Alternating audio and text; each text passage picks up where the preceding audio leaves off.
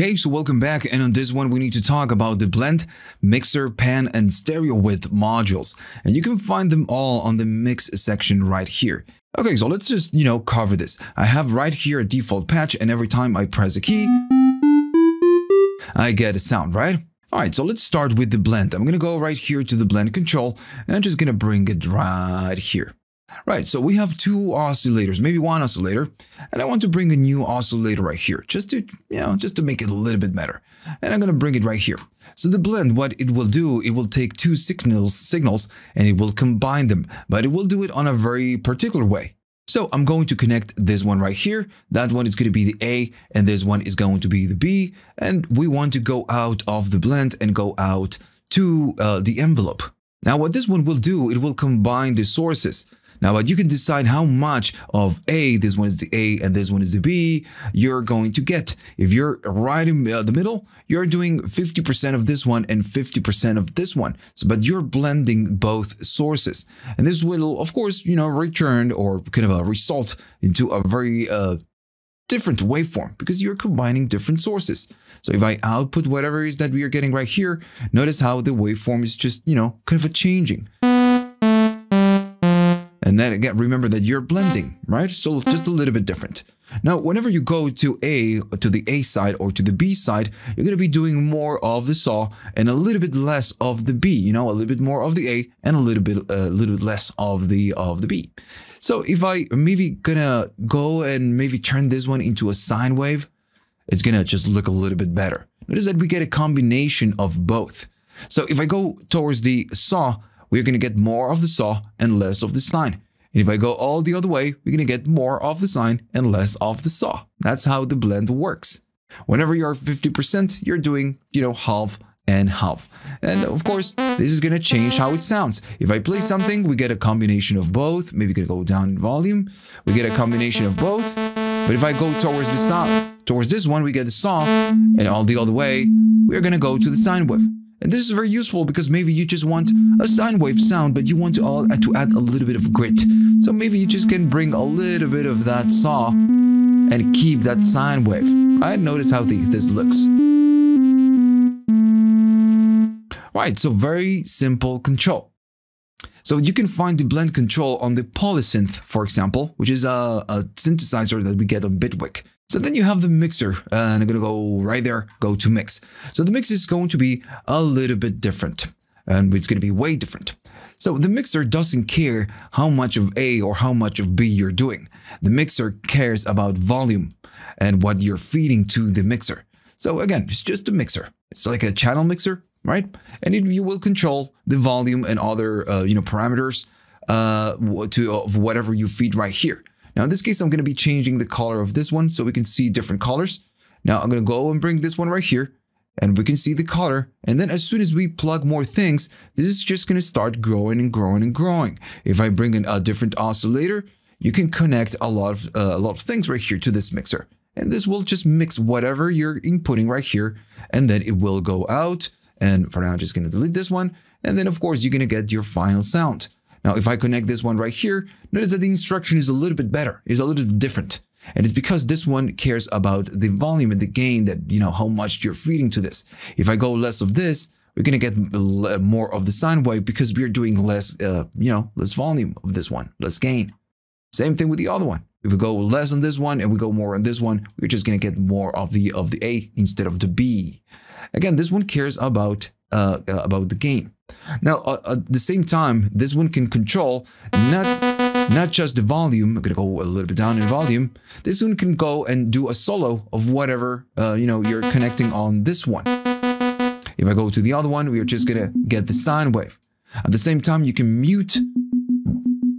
And of course, you can do some panning. So if I go to solo, maybe the sine wave, because it's just a little bit easier to hear. And maybe I'm going to put it right here. We can do panning. We just can pan it to the left and pan to the right. Right? So very, very simple, very simple control. So if you're talking about panning, what you get is going to be the pan control. For now, I'm just going to enable both. So we are kind of hearing both oscillators. So the pan control can maybe connect it to whatever out that you're going right here. And you can pan it all the way to the left, or you can pan it all the way to the right. Right? So very simple control. All right, so in this case, I'm going to leave it at the center point right here, just at the center. And I'm going to maybe move this just a little bit right there. And I'm going to put it right here. Okay, so very simple. So then, of course, you have the stereo width. Now, for this one, you need to have some whiteness right here. I don't know if it's that even, I don't even know if that is even word, but I'm going to go and put it right here at the end of the chain. So this one will, of course, go right here. And maybe I'm going to disconnect this one because maybe we just don't need it. Maybe just delete it. So if I play something, we are just pretty much getting the same thing we get without the, without this one. And if I go all the way to down, 0%, I get the same. And if I go up, I'm getting exactly the same. And it's because whatever you feed to this needs to be stereo. This is a mono right now. We have no stereo going on. And we can actually evaluate this with an imager. So we can go to the imager of Ozone. Right, so this is a free plugin that you can get from Isotope. And this is at the end of the chain. So if I play something, this is going to tell me how wide it's something. It's a vector scope, right? If I do something like this, notice it's right at the center, and it's because it's super mono. Now, what can we do to make it stereo? And for now, notice that we are at 100%. So this means that we are not doing anything with this width, right? We are doing nothing. So what we can do, we can go right here and offset this oscillator, and we can offset a little bit from, the left from the right. And now we are going to get stereo, right? And this is telling me how much of a stereo we are doing. Maybe I'm going to go down in volume just a little bit.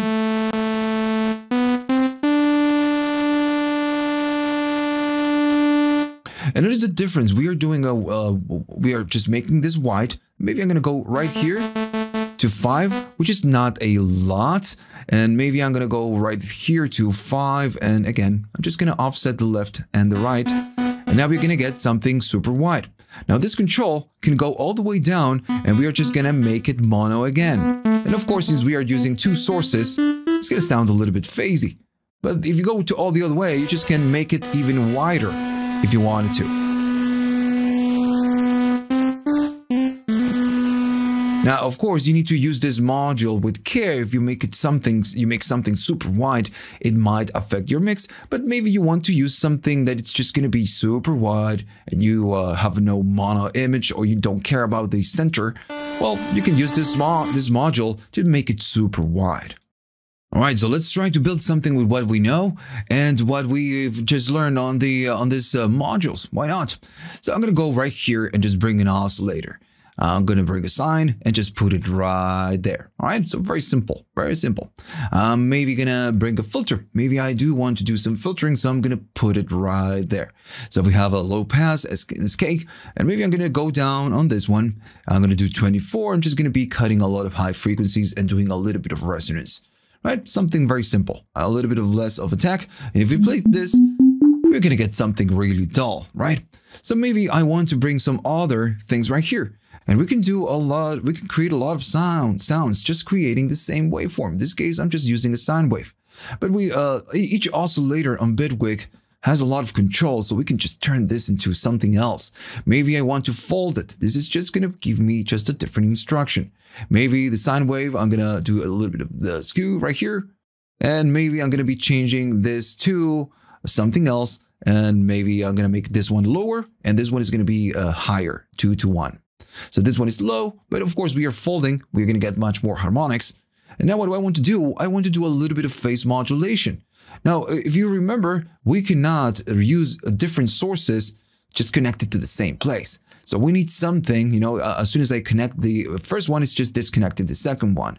So we need something that, can receive 2 signals at once and can output 1.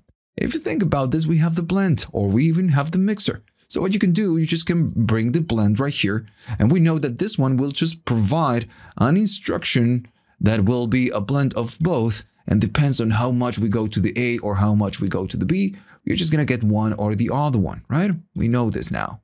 If I go to the A, we get more of this. And if I go to the other one, we get more of the sine wave. Just a little bit, just, you know, kind of offset right here. So I'm going to remove this one right there. And I'm just going to maybe put it right here and change the color because this one is related to this one. So now if I go to the blend, I can do a little bit of phase modulation. I'm going to put it right there. Just go up in the attenuator. Now if I play something, you know, we get something a little bit better. We get much more harmonics, and I'm doing a lot of cutting. If I go up, we are going to get much more. Now on the blend, we are just not doing anything. I'm just doing modulation with the sine. Full, it's going to be a full to this one. Now if I start blending the blend, we just start getting, you know, different sounds because I'm blending and then I'm getting more of the sine of the second one, of this one. So, you know, if I maybe leave it right here, still it's just gonna sound, it's still, you know, gonna sound a little bit dull. So maybe what we can do, we can bring a little bit of what we've learned so far on this series, which is gonna be maybe the steps. So maybe I can, I'm gonna go all the way down and I'm gonna use this instruction to modulate the blend. And I'm gonna do something like that. I'm gonna select this device right here. And what I want to do, I'm going to do manually 1.0. That's what I want to do. I'm going to start all the way down, and the steps are going to go up and down, up and down. So now we need to provide some kind of instruction right here. Maybe I'm going to need to listen to what's going on right here. And we can create some kind of a pattern, right? That's the idea. Right. So maybe I'm going to keep it right there.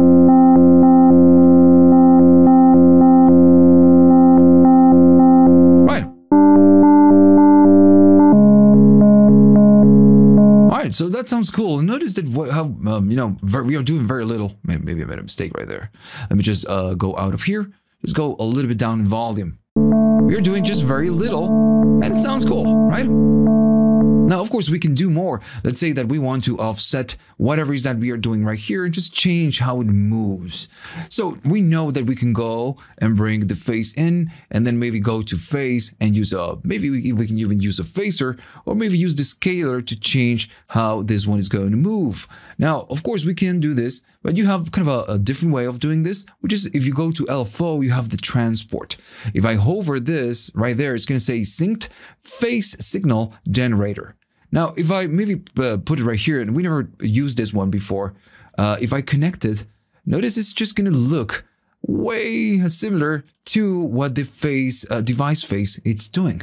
And right here, you can offset it, or we can change the timings right here. It's just going to change how it works, right? And we can even offset it if we wanted to. So we can use this just to do something to whatever we want right here. And maybe right here, I'm going to go to 4 and do something maybe for 8. Why not? I'm going to go there, just do for 8. I'm not going to go offset, and I'm just going to connect it right here. And notice that this is just going to change how this behaves. Just going faster.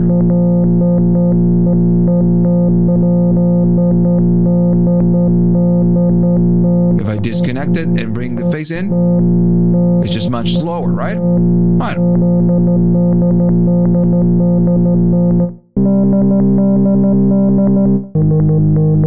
I'm going to disconnect this one.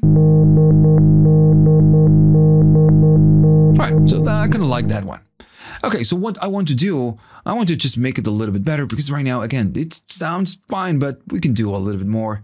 So what we can do, we can bring a mixer because I'm getting a sound from this one, but I like how this one sounds. You know, we have a lot of harmonics and it sounds low. So maybe we can use the lows of this one. Why not? I'm going to go move this one right here and we can just bring a mixer. And we know that with the mixer, we just can blend different sounds right here. So maybe this one is going to be the oscillator number 1, which is going to be, I don't know, this one. And this one, it's going to go instead of right here, it's just going to go to the second one. And maybe I'm going to need to do something like that and something like that. And now from here, we can go out to the filter and then just go out on the chain. Now, of course, this one, it's very low. It's super low. So since these ones are lows, maybe I just can go and do something like that and just get a little bit less from the lows, right? And on this one, we're going to keep the highs. So I also want a little bit of stereo width. Why not? So what I can do, I can go right here, do plus and minus, and offset it from left to right.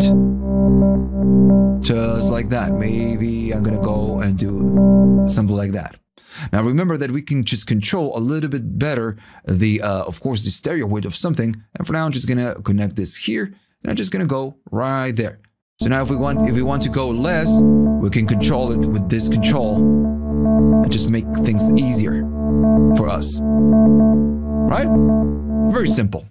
Now what I want to do, I just want to do something, you know, maybe a little bit better. Every time, notice that this is just going on a straight forward fashion way, just going and never stopping.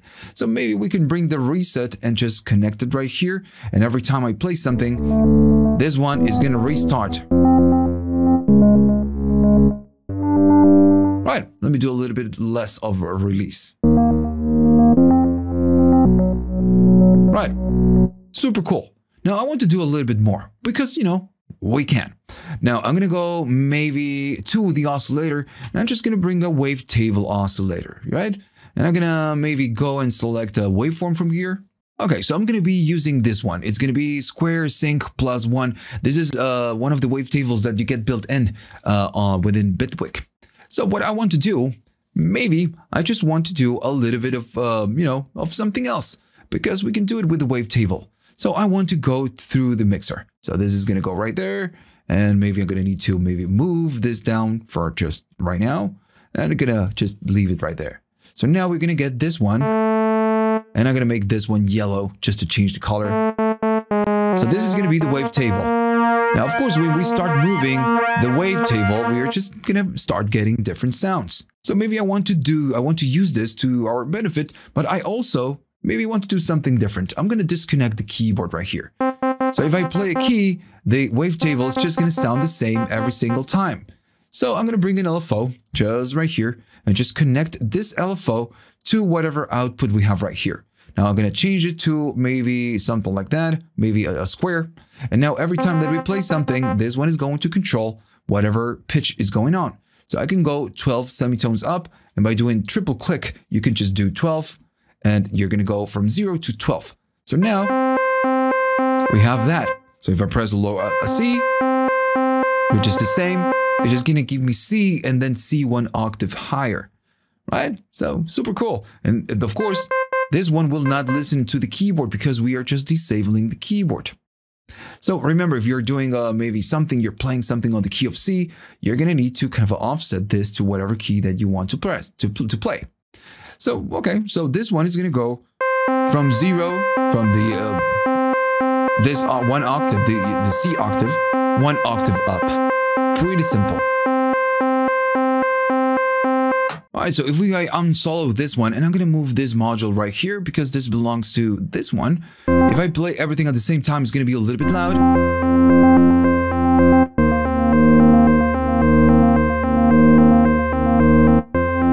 And we get something cooler, right? Sounds cool, sounds fun. Of course, it's a little bit loud, so maybe we can go down on the volume.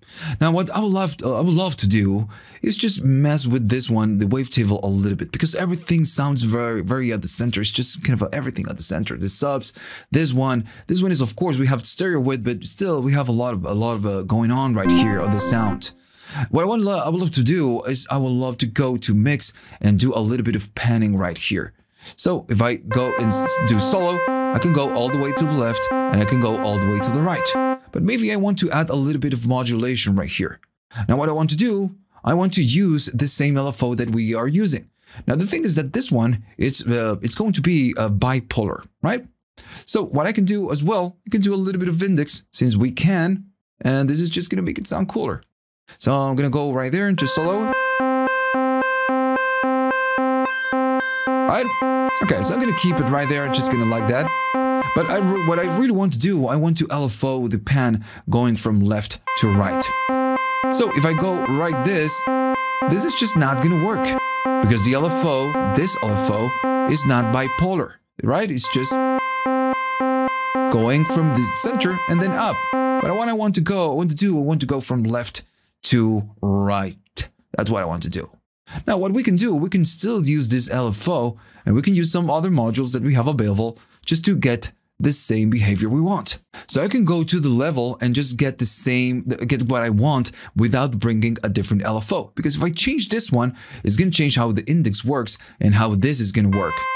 Notice that now it's just going all the way down and all the way up, and it's not what I want. I want to keep the center and then up. So we can go right here and grab whatever it is that the LFO is doing, which of course we can see, we can always see what this is doing. And just, you know, so you can, because we are learning and we have time, why not? I'm going to go right here and notice this one is going from 0 and up, right? It's just a square. As soon as I do this, it's going to go from -1 to +1, going, well, of course, through 0. And this is, of course, affecting the pitch that we are doing right here. But I want that for the pan. So, okay, so what we can do, we can go to level and we have some tools, some nice tools that we can use.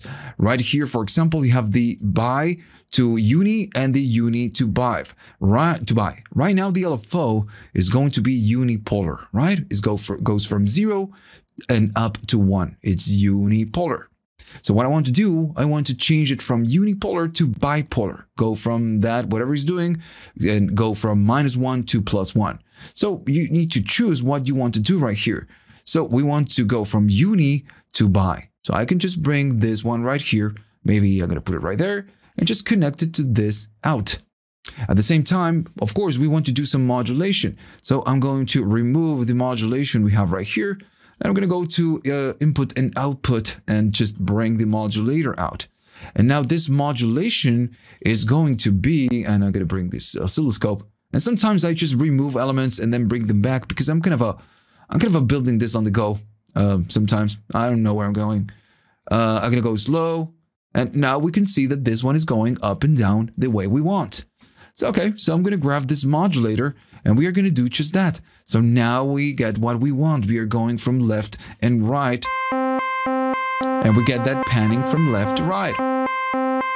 And I kind of like that. But the thing is, it's just maybe too aggressive. If I do play.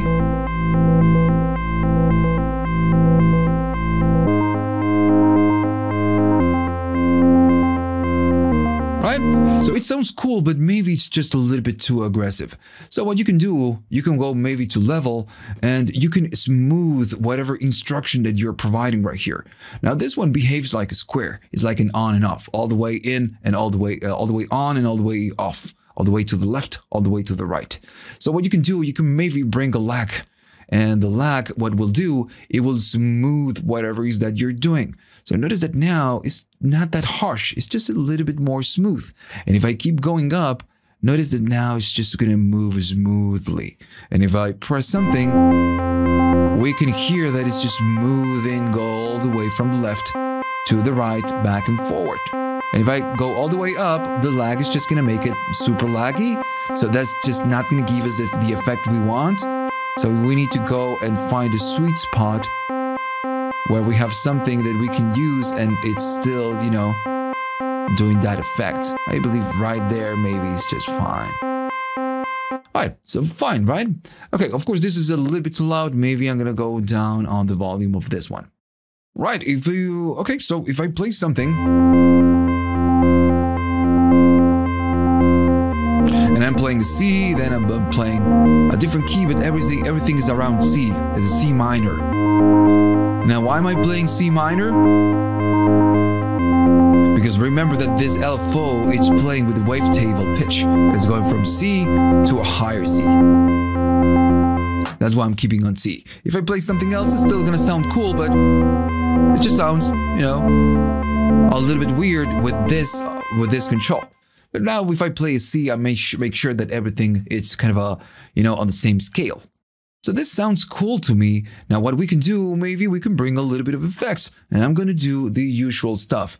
I'm just going to bring the delay like that. And I'm not going to do anything. Maybe going to bring the delay right here and just the reverb. And I'm not going to touch. Because remember, if you have something that sounds cool right here, the effects will just enhance whatever you have. But if this sounds like crap, it doesn't matter how much effects you're going to put it. It's still going to sound like crap. So now we get that. And notice I'm using a default patch like always. I'm not changing anything.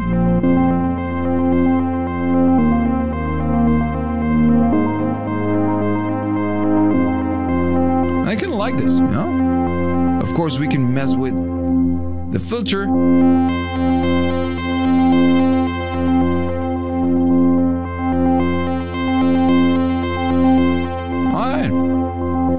And that's the patch. Okay, so hopefully you learned something from this one. Remember, of course, to like and subscribe. And if you have the money and you would like to buy me a coffee, you can go to Patreon and you are going to get some, sample packs.